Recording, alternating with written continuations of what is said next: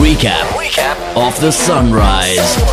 All right, sports fans, it's time to talk about the ICC World Cup 2019 and in the world of cricket. What have we got, Jed? Looking at one match in particular, we have Sri Lanka versus Afghanistan. Afghanistan marched in with their guns. I mean, their bats. They walked in with their bats, and we almost got demolished. I mean, did you see how we almost lost that one? I was really surprised. I honestly thought we were gonna get trashed, but hey, thanks to our good friend Duckworth Lewis, we are still in the game. I would be afraid to beat Afghanistan in a cricket match as well. I mean, if those guys had their guns, bats, and go at me, I'm just going to be like, still new cricketer, and I would be out. Speaking of the World Cup, the Sri Lankan cricket team has been absolutely amazing so far. I mean, we are already almost at the semi-finals. I mean, if it keeps raining at this point, we could even win the World Cup and bring it home. I mean, look at that. Like, I'm surprised that we won some of the matches we won, because if you look at the fielding side, we were catching the ball like we were killing mosquitoes in the garden.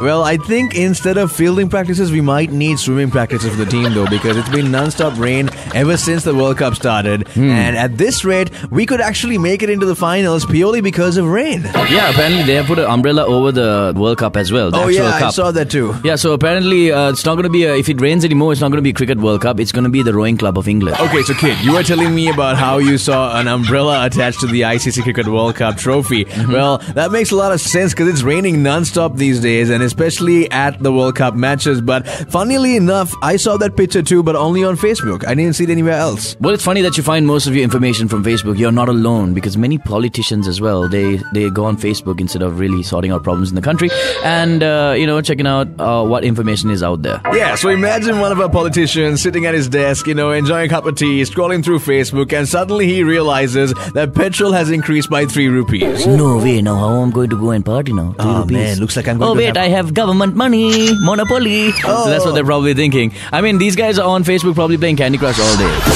Recap of the sunrise.